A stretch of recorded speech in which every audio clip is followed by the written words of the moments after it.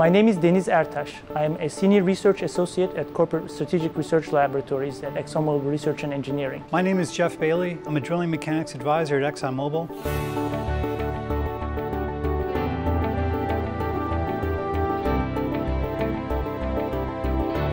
Basically, in drilling operations, to drill a well, there's something called a drill string, which is basically a very long pipe that connects a big motor at the surface to the drill bit at the bottom of the hole and needs to rotate it. And this drill string can vibrate because it's like a string in a guitar. So therefore, and when it vibrates, it could cause a lot of damage. So this patent gives us the capability to understand the primary factors of torsional vibration and to do a comparative analysis of different drill string designs, so we can design the drilling tool understanding what the effect on the torsional vibrations are going to be and select the proper string for the application. What this patent allows you to do is basically it introduces a method that allows you to calculate the motion of the drill string at any point as a function of its motion at some other point. So what that allows you to do basically is to monitor the motion at one end, for example, and then be able to deduce what's going on the other end. With this technology, that by monitoring the surface torque, we can determine what the severity of the vibrations at the bit are. And so by doing this with propagation speeds of the speed of sound in steel, as opposed to an update of every few minutes with mud pulse telemetry, we can measure in real time the max and min speed of the bit.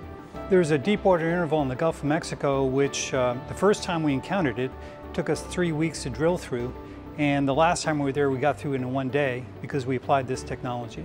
Previous thought was that if you rotated the top of the string at a constant speed, that you would then be able to rotate at the bottom, but it actually turns out that what you need to do at the surface is to be careful about what's happening to the torque rather than what's happening to the speed. And it all has to do with the physics of how a torsional wave propagates from the top to the bottom of the drill string. With the technology that allows you to actually steer the direction in which you're drilling, you're able to actually put one drill center and drill as many as 20 to 40 wells from that one location, and thereby be able to recover an oil from a much larger area with a much smaller footprint. And this has both economic advantage in that there's less infrastructure needed, but also it reduces the environmental footprint and impact significantly.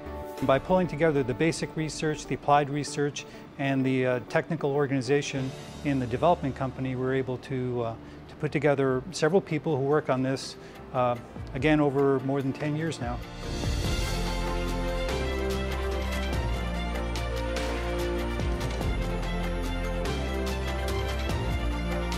And everyone knows that Edison is the epitome of an inventor. It's really a great honor, and I feel it's both internally and externally, because I mean, our company produces and manages many patents. I mean, the fact that the company chose this patent to nominate for this award in itself has been a great honor. To me, Edison is an American icon of innovation and technology for the progress of mankind. You know, my father is an inventor, and you know, he always used to sing that old Gershwin song with you know, they all laughed when Edison recorded sound. So I just remember that from my childhood. So to me, it's a huge thing.